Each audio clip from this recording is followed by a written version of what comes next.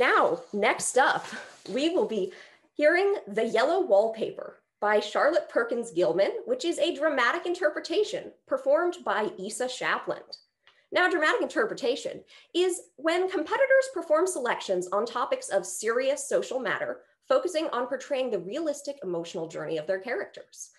Issa Shapland is a junior, and one fun fact about her is that she loves to surf and dive. Let's hear it for Issa. Hi, thank you, Rosalie. That was amazing. I loved your ending. My piece is called The Yellow Wallpaper, as she said. It is about a woman in the 1800s who is locked in the attic and starts to see some things. It is very seldom that ordinary people such as and myself secure ancestral homes for the summer. Still, I will proudly declare that there is something about this house, else why would it be let so cheaply? And why would it have stood so long untenanted? John laughs at me, of course, but one expects that in marriage. John is a physician, and perhaps, I would not say it to a living soul, of course, but perhaps that is the one reason I do not get well faster. You see, he does not believe I'm sick. And what can one do?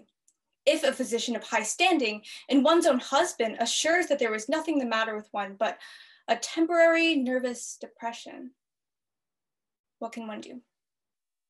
So I take the phosphates and the phosphites and tonics and journeys and air and exercise, and I'm absolutely forbidden to work until I'm well again. Personally, I disagree with his ideas. I believe that congenial work with excitement and change would do me good. But John says the very worst thing I can do is think of my condition. And I confess, it always makes me feel bad. So I will talk about the house. It's the most beautiful place. It's quite lonely, 3 miles from the village. It reminds me of England, for there are hedges and walls and gates that lock. And there's the most beautiful garden. I've never seen such a garden, large and shady, lined with grape-covered arbors with seats under them. And there were greenhouses too, but I'm afraid they're all broken now. Anyway, there's something strange about the house. I can feel it. I even said so to John one moonlight evening, but he is practical in the extreme. John has no patience with superstition and scoffs openly at the talk of things not to be felt and seen and put down in figures. To be honest, I get unreasonably angry with him sometimes. I think it is due to this nervous condition. John says if I ever feel such emotion, I have neglected proper self-control. So I take pains to control myself, before him at least, and that makes me very tired. He's very careful and loving, and I feel ungrateful not to value it more. He said we came here solely on my account, that I was to have the perfect rest and all the air I could get. So, as you can see, we took the room at the top of the house.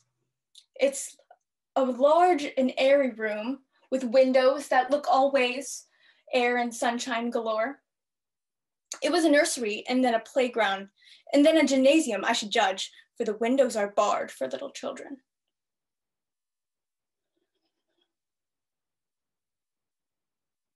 It's stripped off, the wallpaper, in great patches all around the head of my bed, exactly as far as I can reach. I've never seen worse paper in my life.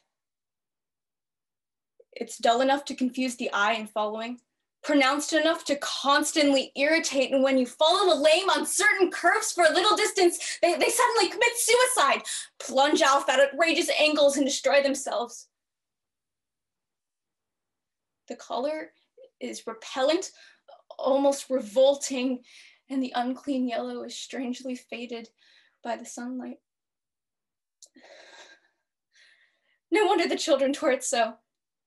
I should hate it myself if I had to live here long. John is away all day, and even some nights when his cases are serious.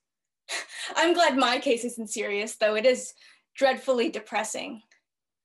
Of course, it is only nervousness, but One would not believe what trouble it is to do what little I'm able, to dress and entertain and order things. John does not know how much I really suffer. He knows there's no reason to suffer, and that satisfies him. The wallpaper, as I said before, is torn off in spots. The floor is scratched and gouged and splintered, and this great heavy bed is nailed down, I believe. I've never seen such ravages as the children have made here. Also, there's a very funny mark low down on the wall around the mopboard. It looks as if it had been rubbed over and over. I wonder who did it and what for.